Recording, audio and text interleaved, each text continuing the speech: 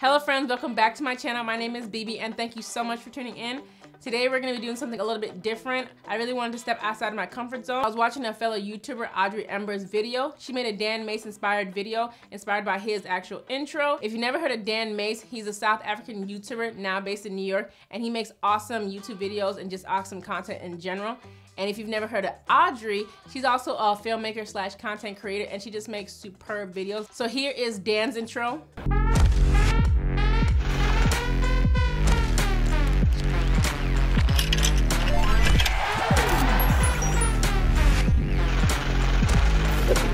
And here's Audrey's intro.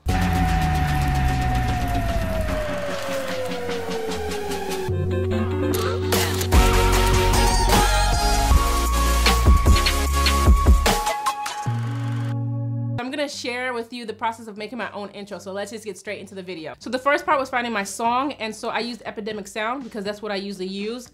And so I really like Epidemic Sound just because you can get different parts of the song and kind of like tailor it to the way that you want. And so that's what I did. I kind of cut and paste and cut certain things out and just basically made the song that I wanted for my intro. And so here's my song.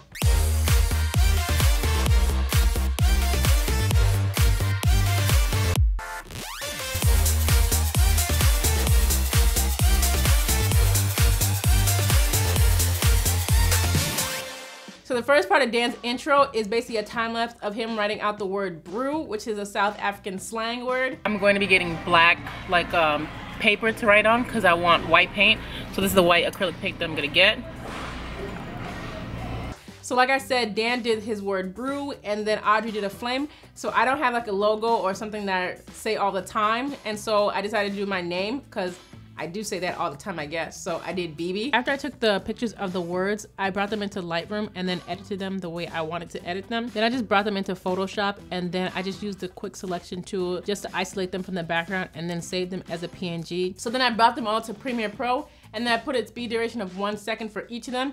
And then I just kind of listened to my music and tweaked it as I saw fit. So the next part of Dan's intro is like the newspapers. They like are crumpled up and then it kind of expands, and then he's actually cutting like a newspaper on top of his newspapers. Something like that. So what I did is gift tissue. I didn't want to do wrapping paper like Audrey did. And so what I did was I basically like tore up the wrapping paper and then slowly brought it together and crumpled it up. So I did the last frames first because it just made more sense to do that to me.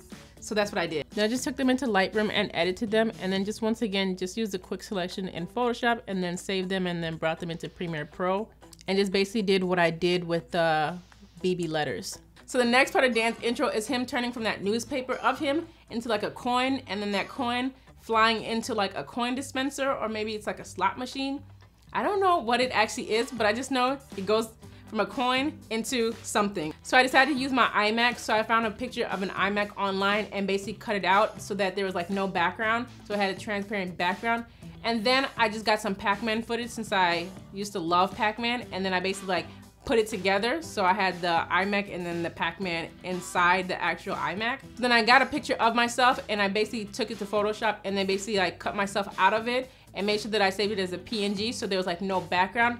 And then I basically keyframed myself in the actual game. And it took a lot of keyframing, like I'm not lying, this took a lot of keyframing. So next part of the intro was basically some lips showing up and then there was like a glitch effect on it. And then with Audrey, she did an eye, and I really didn't want to copy them even though I did like their ideas. So then I had to think like what makes me me? What makes Bebe Bebe? Like it got kind of philosophical right there for a second. And so then I thought about like a self-portrait since I do a lot of self-portraits and they're like important to me.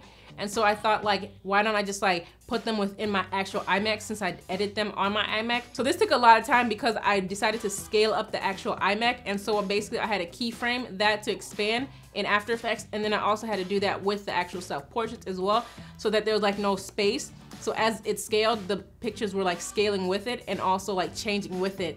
So this took a lot of time. So the next part of Dan's intro was a hyperlapse. And I'm assuming that he did the hyperlapse in South Africa just based on the flag that was in the actual video. And so I basically found a building here in Minnesota that I really liked. This is my first time doing a hyperlapse and I only had time to do it one time, so I had to get it right away. So I think I did a pretty decent job though. So I put my camera on the tripod and then set my settings. So I made sure to put my grid on and basically lined up the grid with a point on the building, and then I slowly took some steps, took a picture took some steps, took a picture, and continued and continued and continued. So I don't have any footage of me editing the hyperlapse or editing the photos, so I'm just gonna kind of walk you guys through what I did.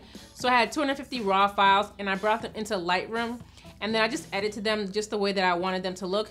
And then I exported them into a JPEG just so like the files weren't so massive.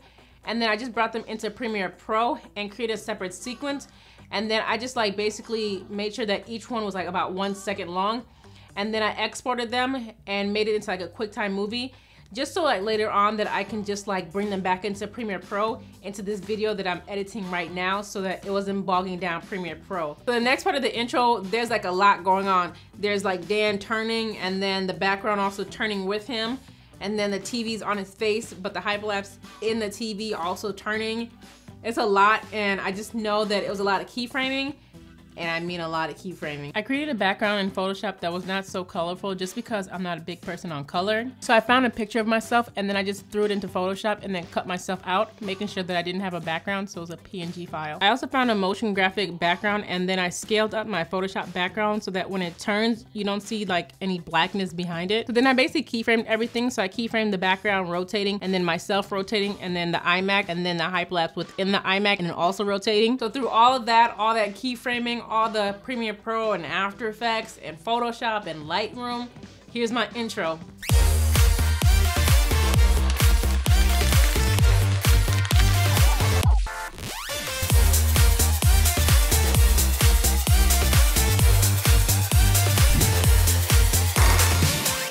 Making this intro definitely challenged me. It challenged my patience. If you know me, I do not have patience. And so this intro basically is like little bits and pieces that basically contribute to make the intro what it is. I also learned new techniques. So I knew a lot of the things I wanted to do in After Effects, but I needed to learn how to do them in Premiere Pro if I could, just because I didn't want to create so many like dynamic links between like After Effects and Premiere Pro. This also helped me affirm what I already thought about copying.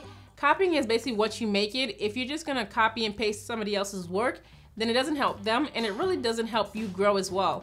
If you really try and make a thought or an idea or something like an intro or something like a video, just like in your own way, and just tailor it to something that you like and that's very specific to you, then I don't think there's a problem with that, as long as you're like not copying and pasting. Also, don't get trapped into the rabbit hole like, oh, I like colorful backgrounds, but then Dan Mace made a colorful background, so I can't do that as well. So for part of the intro, I really wanted to do an eye, but then since Audrey did it, I was like, I don't want it to look like I just copied her stuff. And so I kind of got stuck a little bit, but I genuinely wanted to do an eye. But then I just used that as a challenge, and I figured another way that kind of like made it even more personal and independent to like my own style. If you have any questions about a specific portion of my intro, definitely comment down below or message me. I promise I do not bite. I promise I just do not bite. But you already know the routine. If your fingers are feeling extra clicky, definitely like this video. And if your heart is telling you to subscribe, then go ahead and subscribe, and I'll see you in the next one.